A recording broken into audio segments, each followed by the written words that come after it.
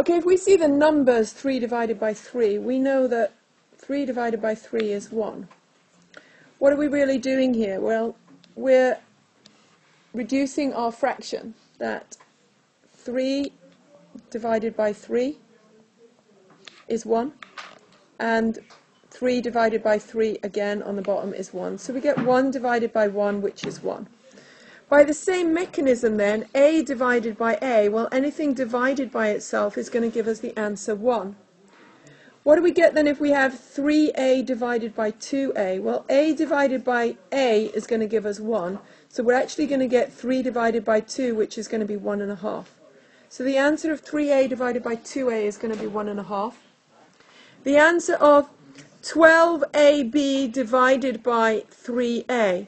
Well, 3 goes into 12 4 times, and a divided by a cancels out, because anything divided by itself is 1. So the answer that we would get here would be 4b. So I have a plus a plus a plus a plus a plus a up here, divided by a plus a on the bottom. Well, if I've got 6 lots of a up there, then I have 6 times a on the top, divided by 2 times a on the bottom. A divided by a, anything divided by itself, gives us the answer 1, so we get the answer as 6 divided by 2, which is 3.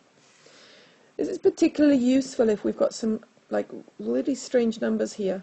1.99 plus 1.99 plus 1.99 plus 1.99 divided by 1.99 plus 1.99.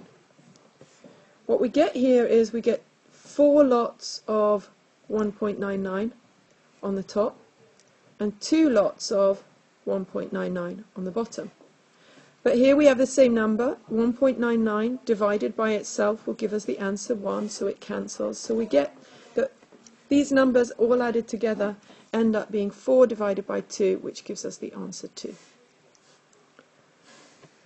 We also have a few different rectangles here, where we know that the area of the rectangle is 12x squared. And we know that one of the sides is 3x, and we need to know what the other side is. Well, that means that we've got 3x multiplied by something equals 12x squared. How can we work out what this something is? Well, we could do that by dividing both sides of our equation by 3x.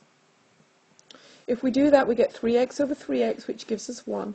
So we get that our something is going to be 12x squared divided by 3x. 12x squared is the same as 12 times x divided by 3x. So we can see that one of the x's divided by the other x cancels, because x divided by x is itself, is 1, and 12 divided by 3 is 4. So that the answer to 12x divided by x squared divided by 3x is 4x. So that must mean that our other length here must be 4x. And then we can do a little check. Does 4x multiplied by 3x equal 12x squared, which is the area? Well, 4 times 3 equals 12, and x times x equals x squared. So it does give us that particular area of 12x squared. Let's try it one more time. We have an area of 48xy. And we know that one of the sides is 6y. And the other one we don't know. But we do know that the length times the breadth, so 6y multiplied by the question mark, equals 48xy. Well, we divide both of our sides of the equation by 6y to get rid of the 6y on the left-hand side of the equal sign. That gives us that our question mark, 6y divided by 6y gives us 1, equals 48 divided by 6 is 8, and the y divided by the y cancels. So the answer ends up being 8x. So I think that the question mark here should be 8x. Let's go back and do a little check. If we've done everything right, we can multiply the length times the breadth, which we think is 8x times 6y. 8 sixes are 48. X multiplied by y is xy.